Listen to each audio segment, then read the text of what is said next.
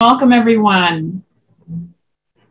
We'll give everyone a chance to get logged in here and signed on.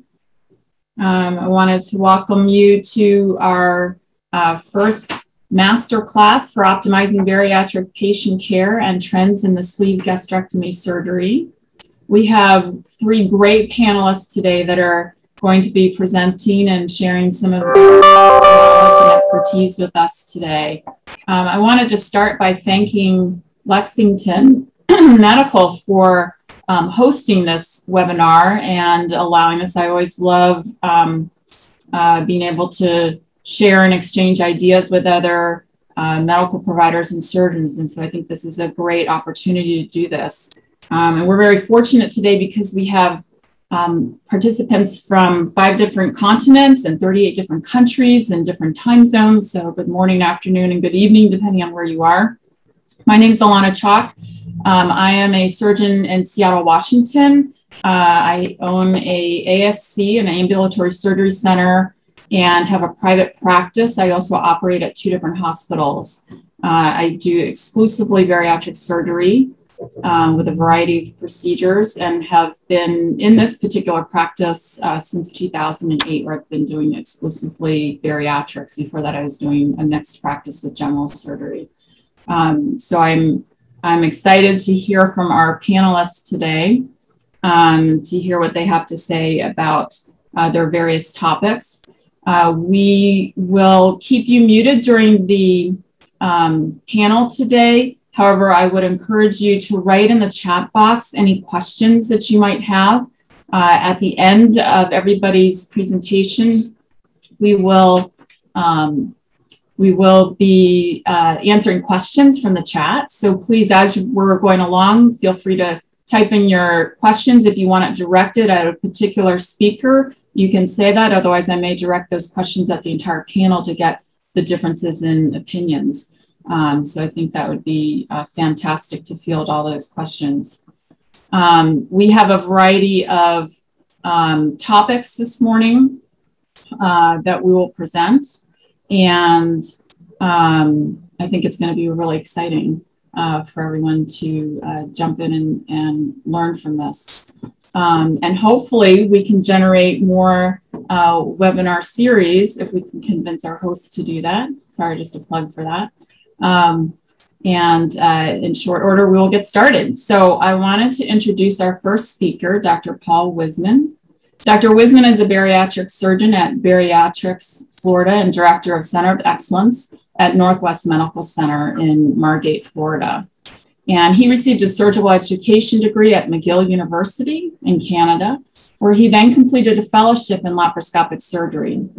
He's been practicing general surgery for 9 years, and then after that, and careful research and training, he began weight loss surgery in 2002.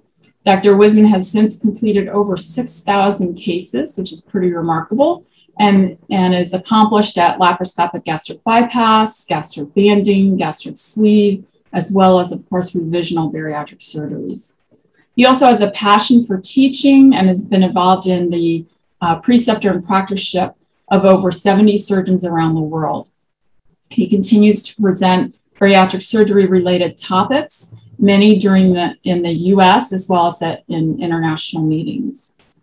So without further ado, I wanted to introduce Dr. Paul Wiseman, and he's going to be sharing his thoughts and his talk with us today. And so I'll let him get started.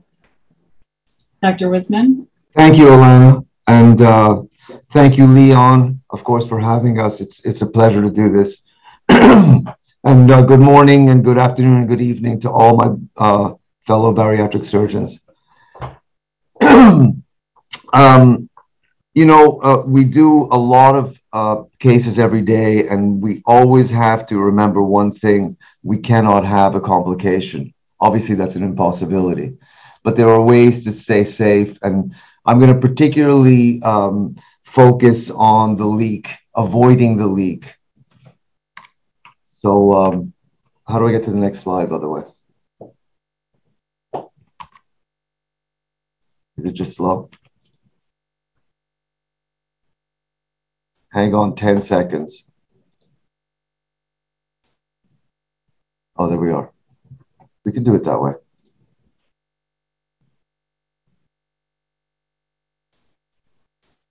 So Dr. Wisman, you stopped your screen share. I don't know if you did that on purpose. No, I didn't.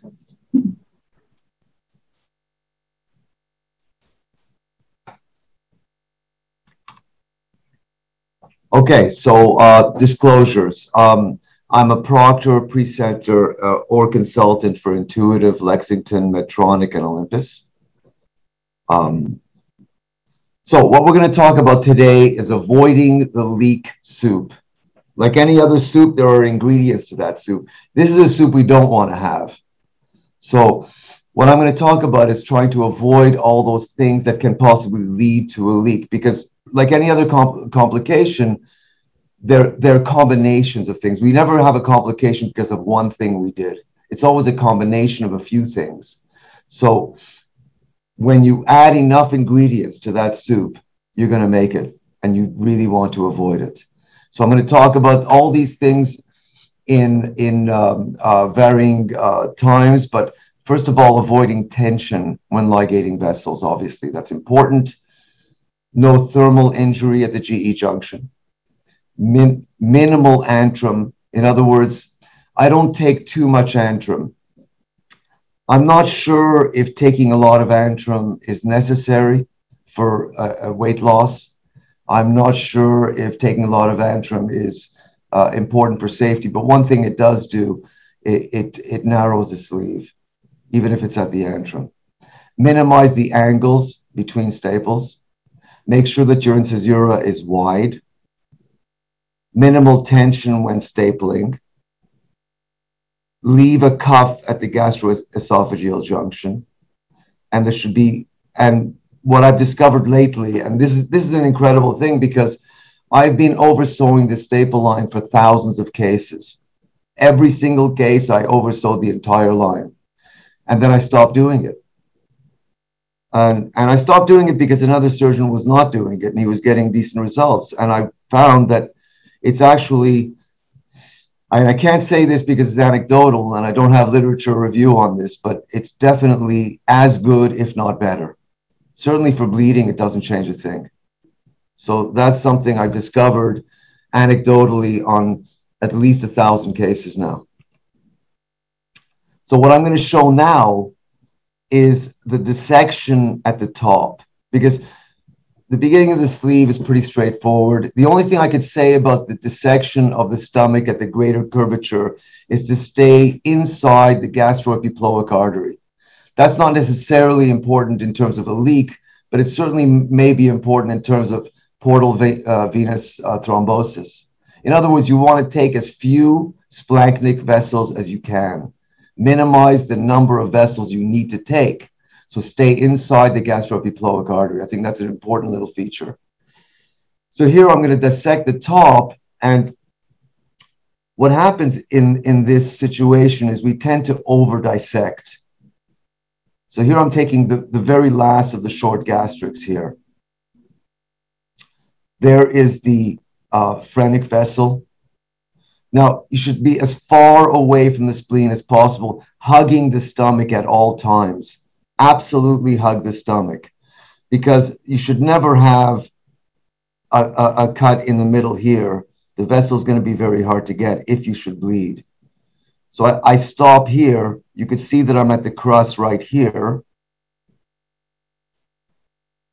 I'm sorry. I will take one more bite here. See, that's the crust right there. Right there. It's that dark red. So once you get this bite here, you stop right there. Do not over dissect that area. It's a dangerous thing to do. Because one of the major, I think, problems leading up to a leak is, is burning the GE junction or thermal injury to the GE junction. I am a proponent for the fact that I do not think that the staple has anything to do with the leak. In other words, firing a staple, the leak does not occur at the staple line. It occurs underneath the staple line at the GE junction. I'm going to try to show you the GE junction one more time or a couple of times just to get used to that exact view of the spot. Here, I'm just going to show my first stable fire. About the first staple fire, let me just put that on pause for a second. You see how parallel my stapler is? I put my stapler in the midline because it's oftentimes a straight shot. It's not even necessary to articulate it often because everything comes from the midline, as you know. So I put my 12 millimeter port in the midline and low enough such that the stapler comes in parallel to the stomach, you see? Oftentimes, if your port is too high above the umbilicus, you're coming down on it. And I think that's a mistake because then you have angulation immediately. It's almost impossible to put that first staple in a good place unless you're parallel to the stomach. So have your stapler low enough. It's about, I'm going to say 1 or 2 centimeters above the umbilicus in most cases. So the first staple fire, you see when I hold the stomach, I'm always holding it at the level of the vessels. That way there's less rotation of the stomach because obviously rotation of the stomach is another problem leading to a leak. So you want to avoid tension, you want to avoid rotation. I'm not going to take too much antrum and I'm going to probably end up almost in every case about 5 or 6 centimeters away from the pylorus. It just happens to be that number. I can measure it so many times. I'm always going to end up with that. You know, once we get used to our technique and we do the same technique all the time, then we tend to repeat it. And it's very good to get into good habits with that technique. I do use a stent all the time. I'm sorry, Dr. Raftopoulos. So here, I'm going to freeze the image in a second to show you how I prepare for the first cut. So you see, there's so much angle here. This is a stomach that is relatively C-shaped. And every stomach, obviously, every different stomach dictates a kind of a different angle for you. And I always go in terms of safety. So the first cut is extremely important. I'm sorry that the video is so choppy. I don't know why. I mean, there's the pylorus right there, of course. I hope I'm not being redundant to most of you, but I'm just going to go over those salient features that really we have to focus on. So the first staple fire, as we all know, is that most important one that you really want to get really perfect. I'll freeze it when I've finally decided on what I'm going to do here.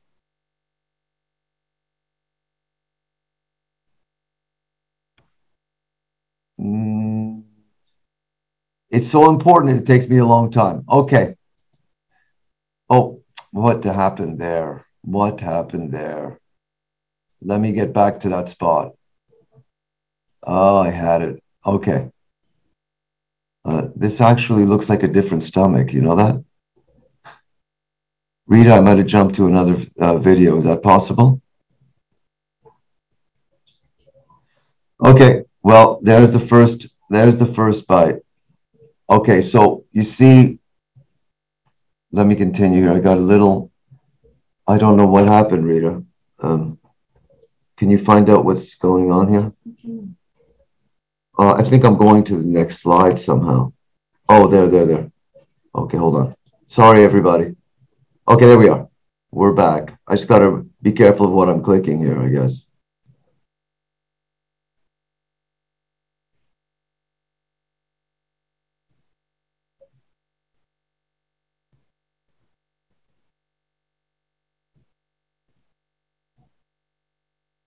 All right. Okay, so there we are. I'm kind of set. And this distance almost always is 5 centimeters or so. Now, Gray's Anatomy defines the antrum as beginning where the lesser curve meets the stomach. So if you make a straight line on the lesser curve, from that spot to the pylorus, that is your antrum. So I always cut into the antrum probably about 1 or 2 centimeters, but never much more than that. Now, you see what I'm doing here? I'm pulling away the crow's foot. So this is the crow's foot. That defines the incisura. I'm always going to pull it away, and that does 2 things. this staple tends to rotate inferiorly the entire stomach. So I pull it out a little bit here, right there. So I get a nice angle coming away from the, you see how see the angle is away from the stomach. You don't want to be in a straight line up. Look at that angle I'm making. And that's to make sure absolutely that the incisura is not going to be tight. And I think we should always, even if you have to exaggerate this, I think it's really important to do so, because this is going to really be the first ingredient to the soup. Now, the staple has to be fired very slowly. You see what I'm doing? Really slowly. And that's something I had to learn, because I was firing the stapler so fast. I think that was start doing some of the bleeding. But when you do that, it's just a beautiful staple line. See that? No problems. So that's the first staple line. Okay. And I just wanted to show you that one. Let's go to the next slide here. And again, I'm at the top of the stomach, because this is the important part here, the first ingredient of the soup. So I'm going to just dissect the top here, always staying away from the spleen. You see, I left a nice cuff of tissue here. This is where you're going to get some bleeding. So leave a cuff of tissue. Even if you think you're cutting into some of the fundus, that's just going to be removed. I think using bipolar energy is very important as well, by the way. I think that is a safe energy. It does not disperse the heat, and it stays very kind of cool when you're not working with it. So you can use it as a dissector. Okay, you see this vessel here is the branch of the phrenic artery that feeds the esophagus. I really do not think it's necessary to take it. I think you're not always going to see it. I agree with that. But that's kind of your sign to stop working. This is the GE junction right here. And that's the crust. Now, the thing that we do is very interesting that I have found. The bigger the patient, the more fat there is, the more over dissection we do of this spot. You don't think you're there, you don't think you're there, and then you are more than there. So I think that stopping early is always safe. Doing a skeletonization of this area is not necessary and is pretty dangerous, because that's what's going to lead to a leak. And that is the most important ingredient of the soup. This is actually an over dissection itself. There's the phrenic artery. There's the branch to the esophagus. You see, I don't have to do all this. I'm already there. So that's really an important ingredient. The second one, of course, is the angle of the first staple. Let me see if I can get to it in this one.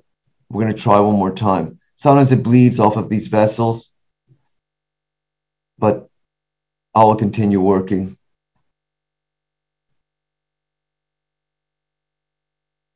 When you pull it off the vessels.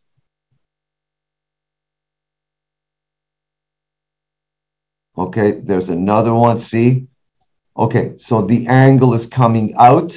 I love when I have a little bit of stapler left.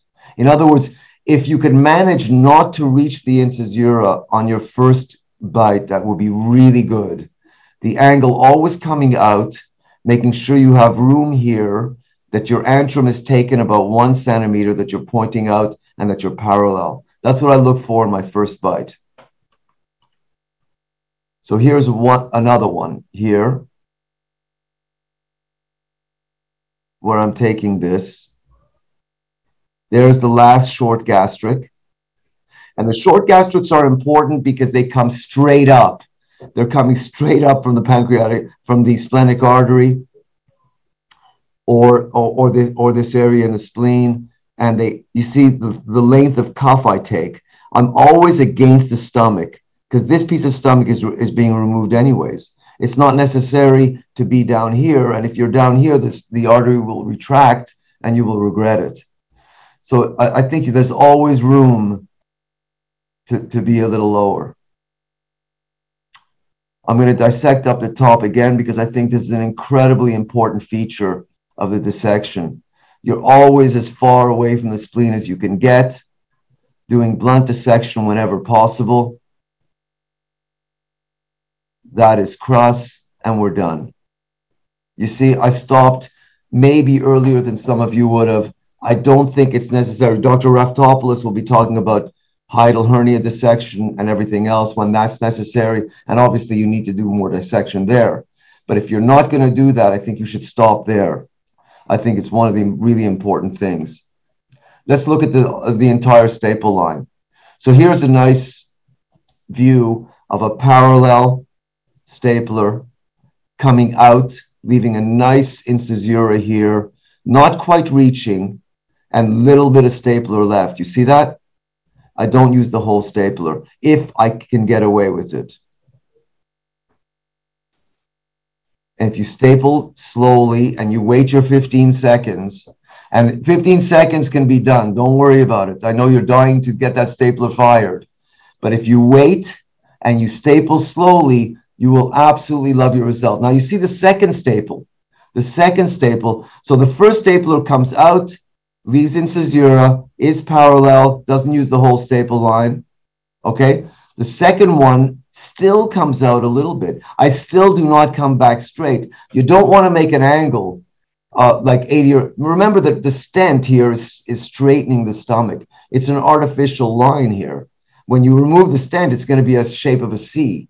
So you still want to come out. You don't want to absolutely hug that stent yet. Again, wait your 15 seconds, staple slowly. All you have to do is say to yourself, slow and steady as you're stapling, and you'll do a beautiful job, and it'll look like that. Thank you, Dr. Wisman. That was a great presentation. I really appreciate it. You're welcome. I don't always get the opportunity to video myself in the OR, so I love watching other people's videos. I think we'll move on to Dr. Crace now. Dr. Mohammed Crace is joining us. He's the founder and consultant general GI and bariatric surgeon at Al Kindi Hospital in Amman, Jordan. And he is also owner of the Dr. Mohammed Crace Center with private practices in Amman and London. And Dr. Crace Center is an accredited center of excellence by the IFSO. He has completed his medical studies in Jordan, and then he continued his surgical training in Britain and France with over 30 years of experience. He is an influential member of several international organizations and has participated in more than 38 scientific courses and 21 conferences worldwide. He is considered a leader in laparoscopic surgery in the Middle East and has performed many surgeries on noble community members, including princes, ministers, and Arab ambassadors. So we're very pleased to have you join us today, Dr. Crace. Thank you. Thank you very much. Thank you for your presentation. And we have here practicing in Jordan a bariatric center of excellence. And it's a high volume center, actually. We did at least more than 30,000 operation for the last 10 years. And a lot of redos, actually. We are receiving patients from nearly 52 nationality from all over the world, from the States, from South America, from Europe and the Middle East. And it is a high volume center, actually. And we are sharing our experience and our statistics with the IFSO as a bariatric center of excellence. And we did standardization of our procedures, including the lap band or the gastric sleeve or the bypasses, by all types of the bypasses, and including the reduce. We have standardization for all these procedures with my team regarding the preoperative and postoperative and the follow-up even. Our presentation today actually about the trends in gastric sleeve. Gastric sleeve, it's actually in the Middle East at least. This is the golden standard now for the bariatric surgery. And it's the first choice actually in general for all those with morbid obesity.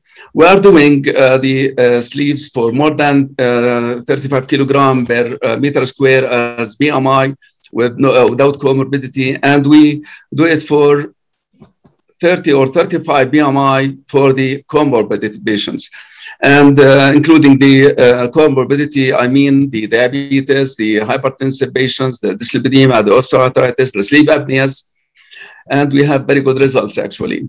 And from our practice, just as a message, small message to the audience, the gastric sleeve surgery in the Middle East is very common actually, and we have very, very limited cases now, even the Middle East itself, rather than our center here, of leaks. We have standardization of this procedure. That's why we don't have any leak for the last 2 years, but at least we have 2 cases of mesenteric thrombosis for the last 2 years even. But that's why we have taken lessons actually about how to do the sleeves and the follow-up and the pre and post-operative management of these cases, because we have to take care not only about the technical issues regarding the sleeve, regarding the leaks and regarding the bleeding, but the post-operative is very important actually to avoid some of the complications which happened actually for the last 2 years or even more than the last 2 years, including the thrombosis, mesenteric ischemia, mesenteric thrombosis. Even though our practice, we are very close to the stomach, we are very far away from the gastroepiploic, but the dehydration and one of the factors, and patients not receiving the anticoagulation is another factor actually. That's why in our practice, we have to be very careful, not only on the technical point of view regarding the sleep, but also on the pre and post-operative follow-up, because it's very important, the hydration of the patient, be sure that they are taking the anticoagulation. We have a patient, our study case today, 27 years old. He is with the BMI 61, no comorbidity. As a first choice, we did for him a sleeve gastrectomy. And I want to show you our way of doing the sleeve gastrectomy. Usually, I used to keep a wide antrum, 6 centimeters nearly, and a wide incisura, as Dr. Wiseman mentioned also, the same, we do the same because it's very important for minimizing the incidence of leak. And we are very close to the stomach wall, away from the gastroepiploic to avoid thrombosis of these gastroepiploic, and the complication later on will happen from this thrombosis. I usually use 42 French gastric tube, and we try most of the time not to keep the sleeve is very tight.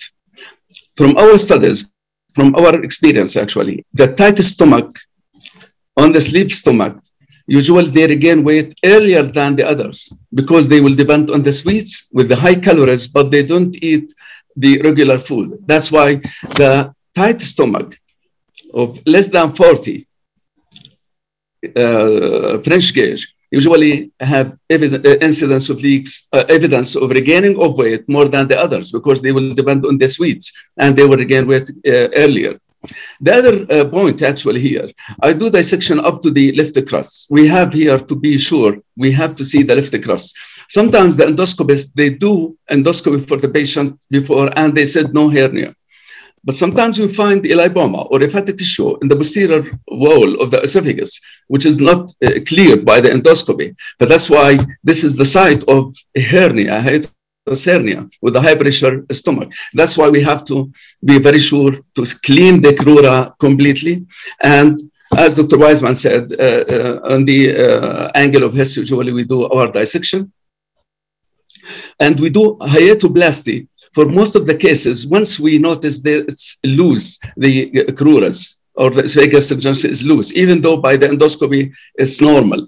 But sometimes during our practice, while we are doing the surgery, we see some weakness sometimes posteriorly in the crura. But that's why we have to repair. In this case, not. And the other thing, I usually do overrunning sutures. This is a standard procedure for us for the last more than 12, 13 years. We do overrunning sutures. We don't have leaks. I agree with Dr. Wiseman. He didn't do overrunning sutures, but at least we avoid, if we didn't avoid the leaks, we avoid the bleeding. Because most of our patients, they are comorbidly hypertensive, diabetics, and those hypertensive patients, they have more incidence of bleeding if we are depending only on the suture. Fortunately, our new standard, our new staplers now, it's very hemostatic, but we know we need a lot of cases to change our practice using these staplers for the hemostasis. Sorry. Yeah. The message here in our practice, I do the overrunning sutures, wide incisura, wide antrum, left crust should be cleared, hiatoplasty once necessary or needed, and overrunning sutures, post-operative hydration, post-operative anticoagulation is very important, and early ambulation. The conclusion for the gastric sleeve patient is the safest and least complication post-operatively. It could be the first choice for a patient with a very high morbidly obese, and we can convert it to another bariatric procedure later on. It's a quick procedure. It's 30-minute job. We have a patient last 2 months, actually, 350 kilogram. We have a Jordanian patient. We did for him sleeve. Quickly recovery. If he needs in the future bypass, we can convert it to bypass. But at the first step, why not to start with sleeve? Half an hour job. He can go quickly. He can mobilize it quickly. And if he needs later on any procedure, we can do it. But that's why it's a golden standard, and it's a converted procedure.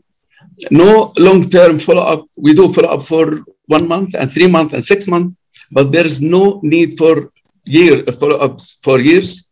And the most important things we have to teach the patients actually about their small frequent meals. This is very important. We have a full team of dietitians, and they are doing the follow-up plus the vitamins, the supplement of vitamins to look healthy for the hair, for the skin. All these vitamins, we have to give them for at least 2 months, and if needed, they can take it more, but they should take it. But that's in our protocol. We have to give the vitamins, we have to give the anticoagulation, we have to give the pump blockers also for regular period of time according to the schedule that we are put them on. And by this standardization, by these protocols, we have very, very minimal complications and nearly no leaks, as I mentioned, for the last years. And we are receiving some leaks now from around different countries around, but it's usually technical things rather than any other else. But the standard, as I mentioned to you, it is a very standard operation. It's a golden standard in the Middle East, and to me is the golden standard and first choice for most of our patients with comorbidity or without comorbidity. Thank you.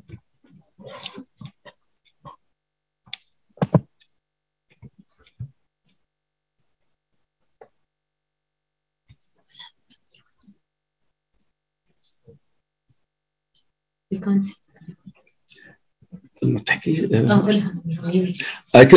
can't hear you. Right. Okay. Thank you for your talk. That was wonderful. I wanted to introduce our next speaker, Dr. Raftopoulos. Dr. Raftopoulos is a bariatric surgeon and director of weight management at Holyoke Medical Center in Holyoke, Massachusetts. He is a U.S.-trained board-certified surgeon and completed a fellowship in bariatric and laparoscopic surgery. Dr. Raftopoulos served as a former chief of bariatric surgery at St. Francis Hospital and Medical Center in Hartford, Connecticut, and has held various teaching positions, including associate professor of surgery at the University of Connecticut and assistant professor of surgery at University of Pittsburgh. He is a surgeon of excellence in bariatric surgery.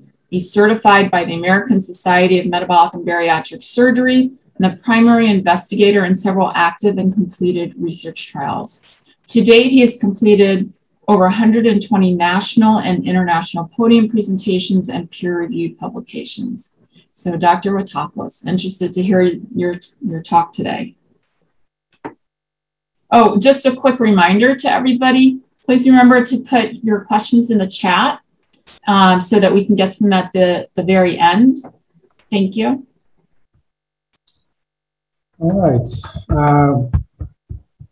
Welcome everyone to the webinar. Let me just start the presentation. All right. So first of all, I want to thank Dr. Chok for the introduction. I want to thank Lexington for putting this nice webinar together, and their staff for helping us out with the editing of the videos, which was very, very useful, and I don't think we'll be able to do it without them. We are in a very unique specialty, I believe. You know, we are all surgeons, and we primarily train as general surgeons. However, the philosophy of the general surgeon and the philosophy of the bariatric surgeon is different. And I find that many times when we discuss about outcomes in bariatric surgery, we focusing a lot on safety, which by no means is not important, but we forget sometimes the importance of the other outcomes that we are doing the surgeries for, which is weight loss and also prevention of side effects in the long run while we are achieving weight loss. And my job today is to discuss about my personal experience with how to minimize post-operative gastroesophageal reflux, which is one of the important issues that sleeve gastrectomy surgery is related with. So these are my disclosures. And I will start my presentation by discussing a little bit about the issue of reflux with sleeve, the incidence, the factors related to that. I will show you my personal technique.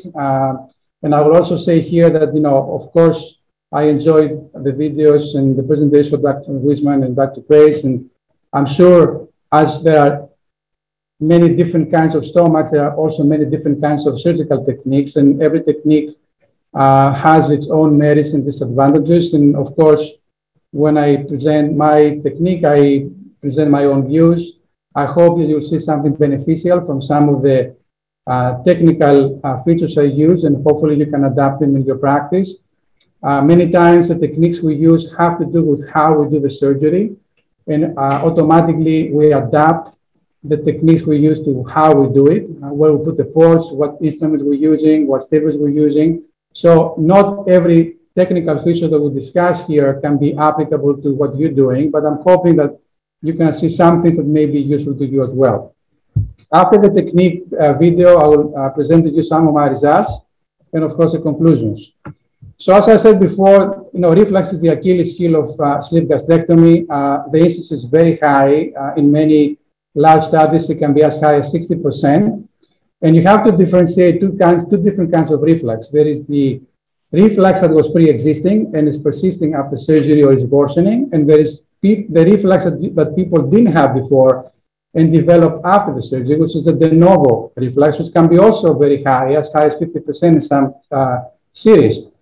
You also have to be aware of the potential consequences of reflux, which is esophagitis. In some series can be as high as 41%. And even Barrett's esophagus, which is a serious problem, that can be as high as 18%. And in some papers I have reviewed over time, they're concluding that the reflux is so high that it's actually higher than any other procedure, even the lab band procedure, which I thought it was the association with reflux was very high also. But it seems that many studies find that sleeve gastrectomy is even more linked to reflux. There are many causes that can be linked to the cause of reflux. So it's not only just one. And some of the ones that you might have seen and you know about is, of course, hiatal hernias, narrowing in the sleeve, particularly the incisura, but it could be in other areas as well, LES incompetence, H. pylori infection. So let's take one by one of those. Untreated hiatal hernias.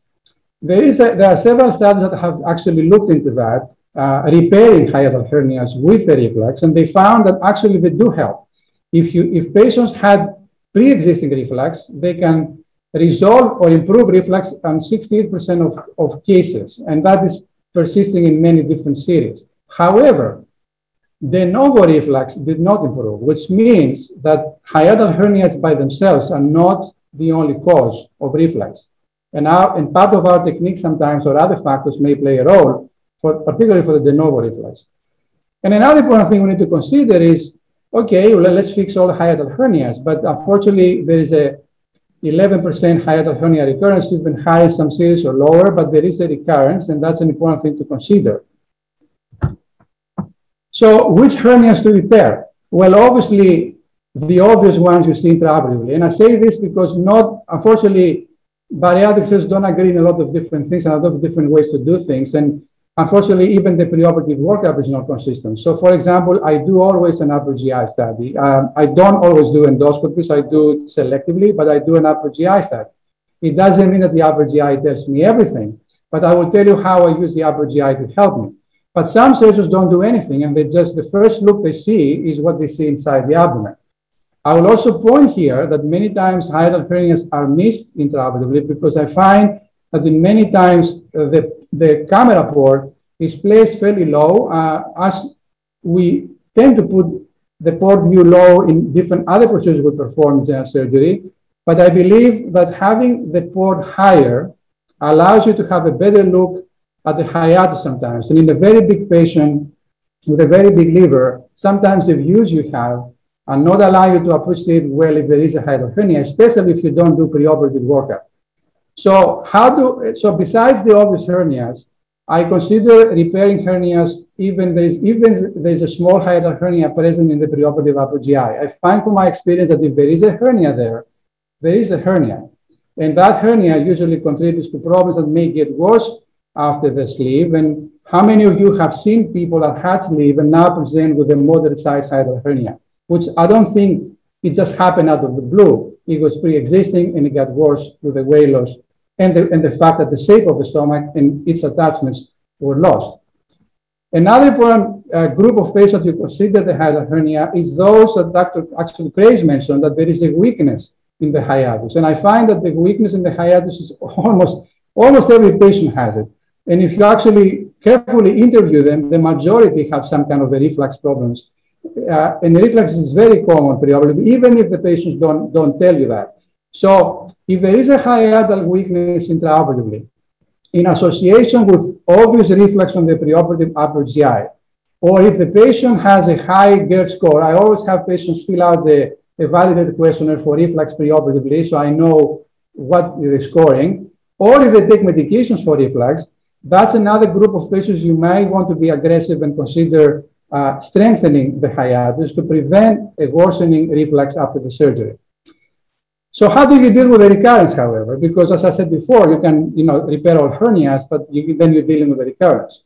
Well, good and standardized technique is critical. And I want to emphasize that, in my opinion, it's very important that there is an anterior and posterior dissection. I hear this a lot, that I found a small anterior hernia and I put a couple of sutures. I can guarantee you that if there is an anterior hernia, there is a posterior component too.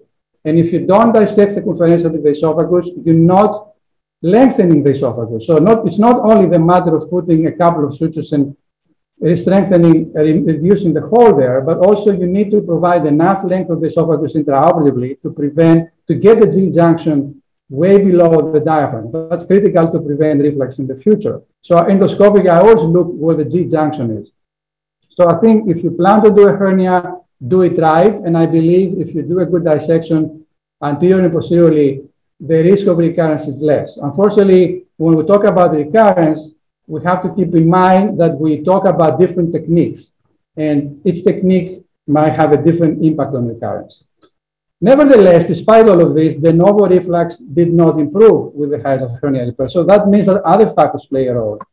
And one of those is the retained fundus, which means basically that the sleeve caliber is not even, that the upper part of it is not as narrow as the rest of the sleeve. And unfortunately, as much as we see all the slides and the diagrams and you see a nice even sized sleeve, we all know in reality that's not easy to accomplish.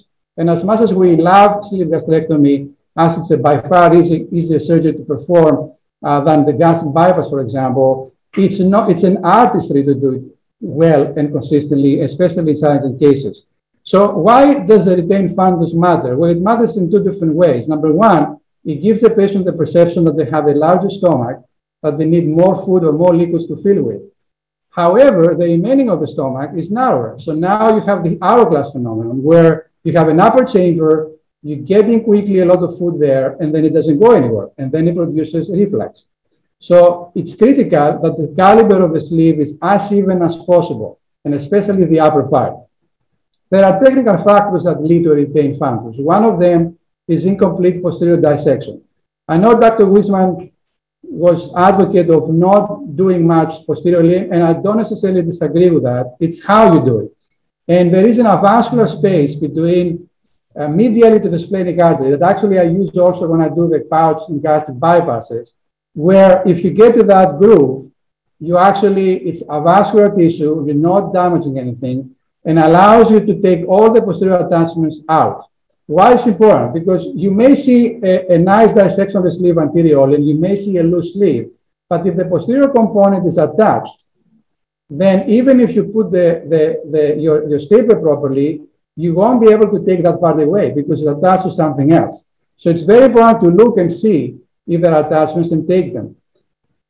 Unrecognized hiatal hernias are also important, particularly if they have a posterior component. Then I've seen that. I've seen cases where anteriorly you couldn't see much, but then there was part of the perigastric fat incarcerated into the hiatus posteriorly. You're not going to see it unless you look under the sleeve. If you have a very large fundus, not every stomach is different. Some stomachs have an even size throughout. Some others are very narrow distally, and they have a huge fundus proximally. And I find, in my opinion, that's one of the most challenging ways to actually resect it properly and keep the sleeve even caliber. Sometimes people have posterior retrogastric adhesions, which if you don't look, you're not going to see. Congenital, from upper abdominal surgery or gallbladder surgery, but also pancreatitis, and some of them can be severe. Don't be afraid to dissect them, because if you don't dissect them, remember they are attached to part of the posterior stomach. You're not going to be able to pull your stomach in a way you want to make the sleeve even if they are attached to something else. There are differences in gastric wall compliance. You're not going to appreciate them sometimes, especially with the bougie. I'm not saying don't use the bougie, but bear in mind that the bougie has also some disadvantages, and you're losing the perception of how the tissues feel when you have the bougie there. Sometimes we don't consider the unique geometry of the stomach, particularly near the G junction.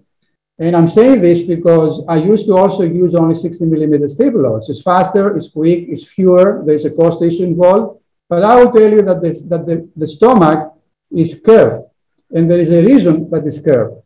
And the lesser curvature is curved. So when you have a lesser curvature untouched curve, and then you start with a linear stapler laterally, and you create a straight line, you may narrow the stomach somewhere because you have one curved line and a straight line created by the bougie artificially. So you have to respect the geometry. There is a reason the stomach has this shape. I believe it does help with the flow of food and liquids throughout the stomach. And sometimes considering using a 45 stapler near the incisura or near the G junction might allow you to get the right angle to get the next cut so you won't narrow anything. Because sometimes as you're using the 60 millimeter stapler, you may start in the right position, but sometimes we miss that the tip of the stapler may narrow something. So it's always, you have to also consider that. Another important thing is the stricture. We talked about this before. Again, bougie, I believe, in my opinion, should be, if you're using it, should be aiming towards the pylorus and not towards the greater curvature. I mean, it doesn't mean that this is a no-no, but you have to be aware that if you're aiming the bougie through the greater curvature, you have, as Dr. Wiseman said, you have to be careful to aim a little laterally to prevent narrowing the incisura. If you put the bougie towards the pylorus, I believe you have a little bit better protection, but it's a little bit more difficult sometimes to guide the bougie into the pylorus. Again, you need to consider the geometry of the stomach, especially at the incisura. Some stomachs have a very sharp angle, some others don't. And of course, as Dr. Wiseman said, the anterior and posterior traction is critical. You have to be careful when you grab your tissues to grab them at opposite sides and not.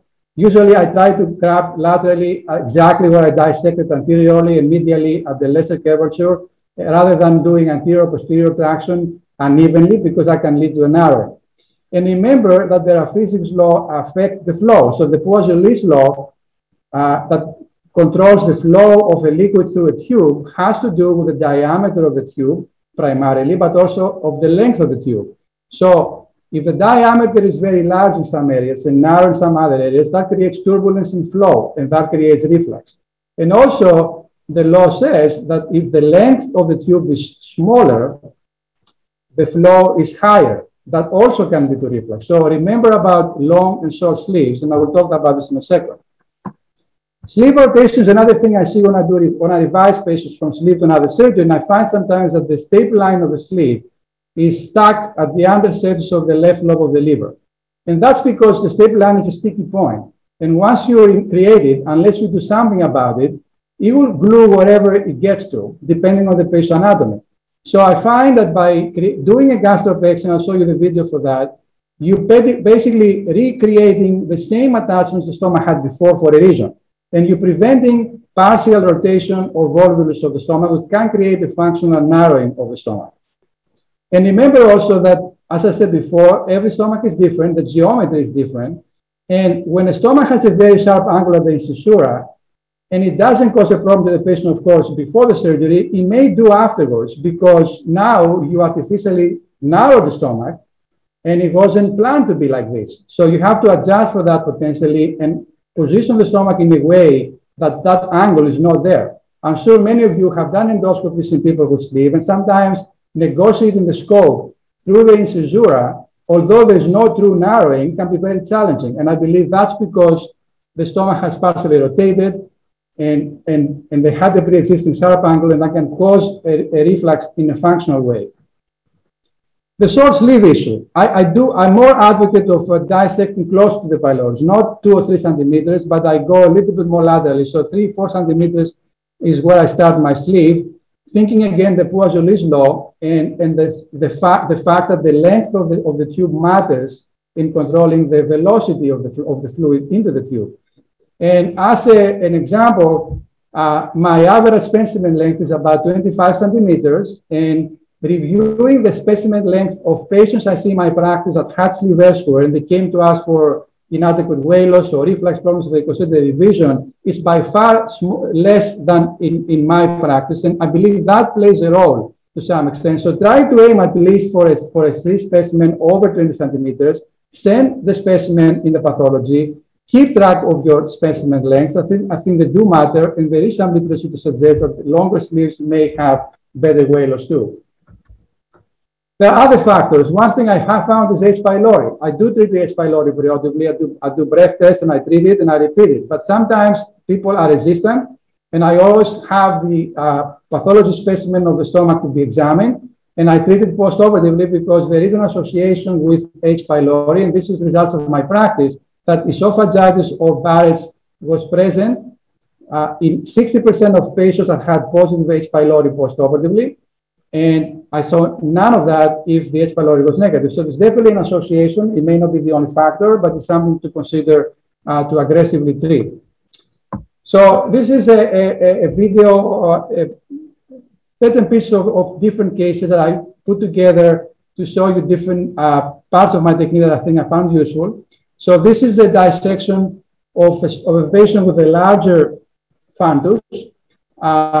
And again, as Dr. Wiseman said, it's very important to get medially from the gastroepiploic artery for a lot of reasons. You don't want to disrupt that arcade because it can lead to portal vein and superior mesenteric thrombosis, but also it leads you to the right plane. If you start dissecting laterally, you may get in the no man's land area, and you get close to spleen and other structure. You want to get very close to the stomach, and good lateral traction is very important to actually see the arcade and avoid it, because sometimes the arcade is very close to the gastric wall, and unless you retract laterally, you're not going to be able to see it, or even if you see it, you're not going to be able to avoid it. So you have to be careful about doing that.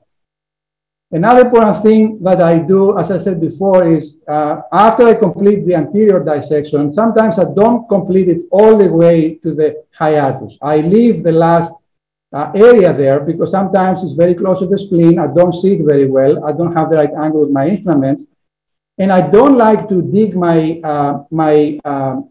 harmonic scalpel, or if you use the Covidian instrument, the ligature, I don't want to try to dig it and create area of dissection. I like to see where I'm cutting. So sometimes I will stop, I will go back distally, I will complete dissection distally. That allows me to mobilize the stomach medially much more, and that allows me to see posteriorly better. And then I start retracting the splenic artery laterally, and I get into that avascular space I told you before. That gives me an area to dissect while I'm seeing what I'm doing and clearly seeing every vessel and cauterizing specifically. I don't blindly put the instrument to cut whatever I see. In many cases may work, but if you have a difficult case that you have a lot of fat and you don't see what you're cutting, you may get into a lot of bleeding. So I like the posterior dissection for that purpose also, but I also like it because it allows me to dissect posteriorly and have the whole stomach completely free without any adhesions. Dr. Ratopoulos, thank you so much. That's a great talk and a very controversial discussion about reflux with our GI colleagues and some of our... Can I show a few more things I think are important before we... Let me see if I can move a little bit. Go on to questions right now because we only have a few more minutes left for questions. So I appreciate that. Okay. I have a question for you, though, specifically about your gastrectomy. While we're talking, I'll leave the video playing so they can see other parts of the procedure and they can ask questions to the sister. So your gastropexy, are you doing the gastropexy to the omentum? Yes, but I do it exactly at where I cut it. I don't pick any piece of omentum and connect it. I try to do it exactly where I divided the anterior gastric vessels. Sometimes can be challenging because there are vessels there, so you have to be careful to choose a spot that there is no vessel. Sometimes I will take a small piece of the fat posterior from the vessel, but I try to maintain the exact way it was before and do at least 4 or 5 sutures. I want to point out about that also that the sutures I don't put them randomly. I mean, it's natural that the staple line will have some zigzags, even if you pay attention to make it. This is where you can see the vagus nerve there, the dissection of the hiatal hernia. So there are going to be some zigzags on the staple line. So I look and see, and wherever there is a zigzag, I take the inner part of that zigzag in the staple line and I pull it out. So the whole stomach, the sleeve, is even and is pulled out, and it doesn't cause narrowings, functional narrowings in different areas of the sleeve. That's perfect. And then, Dr. Kreis, I had a question for you as well during your presentation. You do surgery in different countries, correct? Yes. Yeah. So what happens when you're in Oman and somebody in the UK has a complication or they call you? Do you have colleagues there that help you? Yes. There's a lot of yes. I have a team there. I have a colleague there who is doing follow-up for the cases that we do usually there. Well, we have regular follow-up with our colleague there as a part of our team. And if there's surgical intervention that's needed, do you have a surgeon there that will back you up? We have to have all the time a surgeon to back us up while we are traveling here or there. That's why we have a good team, actually, doctors in Amman and doctors in UK for the post-operative follow-up. And Mr. Leon, possibly he knows her, she was with us here in Jordan, and now she's based in St. Mary Hospital and King's College of London. She is doing the follow-up for my patients who are doing there. That's great. As part of our team, actually. Fortunate to have support like that. I do surgery on patients from neighboring states up in Alaska, things like that. And it can be a challenge in transporting those patients back to us, but we're usually able to do it if it's something serious. And you know, from Amman to London, it's 4 hours, just 4 hours by plane. It's not far away. It's not as the States, long way to go. Dr. Wiseman, you are one of the few people who's operating in an outpatient ASC as well as a hospital, right? Yeah. And I'm wondering if a couple questions. One, has your business picked up with COVID as more patients are moving to an ASC setting, at least in the United States? And 2, are you getting them out the same day or are they having an overnight stay with you? Well, the interesting thing about the first question you asked is that I don't think I could have sold it to a patient before COVID if I had asked them, can I do the surgery in an outpatient center? They probably would have said no. but now what I'm telling them is that, first of all, I don't even have to say it. I'll do it this way. Would you like me to do surgery in an outpatient center or the hospital? And then they'll say, why do you ask that question? I say, well, there's no patient in an outpatient center that has COVID or ever did, and we're not allowed to have any visitors. So it's absolutely clean.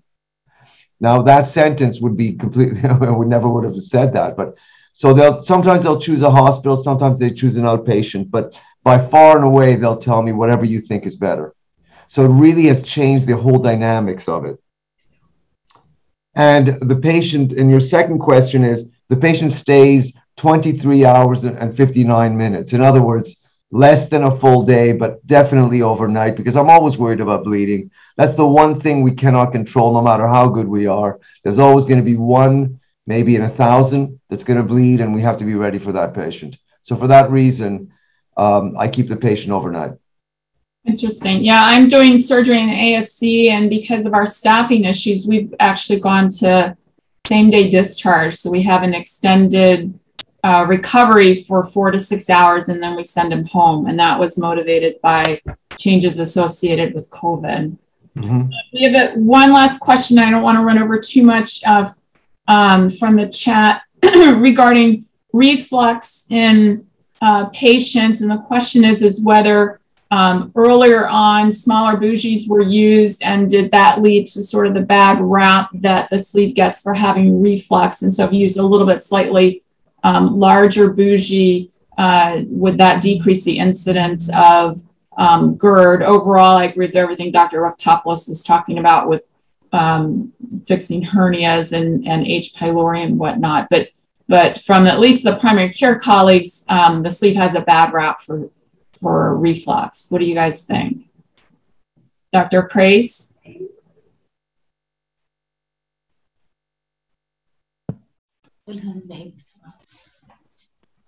Dr. Crace, an opinion on that? I can't hear you actually. Yeah, in the so, can you? I didn't hear you. Is using a small bougie in the past, when we first started doing sleeves, has that given the sleeve a bad rap in terms of being associated with reflux overall?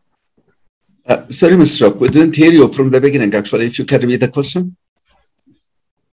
Does using a smaller bougie early on, when the sleeve first got started, give the sleeve gastrectomy bad reputation for reflux now? Yes, I agree with you. Actually, the smaller the bougie, the more the reflux, the earlier regaining of it. Yeah. So that's why we go to the wider bougie, 40-42 with overrunning. It's less reflux, and they didn't regain weight. They will not depend on the sweets. They are not sweet eaters. So they can depend on their regular food with normal calories rather than go to the sweets with high calories. So they don't have early regaining of weight. I advise all wider bougie. Perfect. So in respect for everybody's time, we've gone past the hour. I want to thank our esteemed panelists. Thank you. Your presentation. I think they were great, very informative. I certainly want to keep chatting with everybody now. It's a shame we only have an hour. I also want to thank our host, Lexington Medical, for putting this on, and hopefully we can look forward to future presentations and webinars from them. Thank you. And then we didn't get to all the questions. It looks like Dr. Where is it? One of the doctors, McClellan, sorry, I'm not being able to, Walter, had a question too. Lexington will reach out to you to answer that question, just because we don't have time at this moment to go through all the data with you. But they'll reach out to you to get to that. So again, everybody, thank you. Great thank talk. you. I really enjoy having ما انتبهت السؤال اللي فكرت لسه ما خلص سؤاله. Thank you. Thank you. Appreciate it. Bye-bye. Have a good day.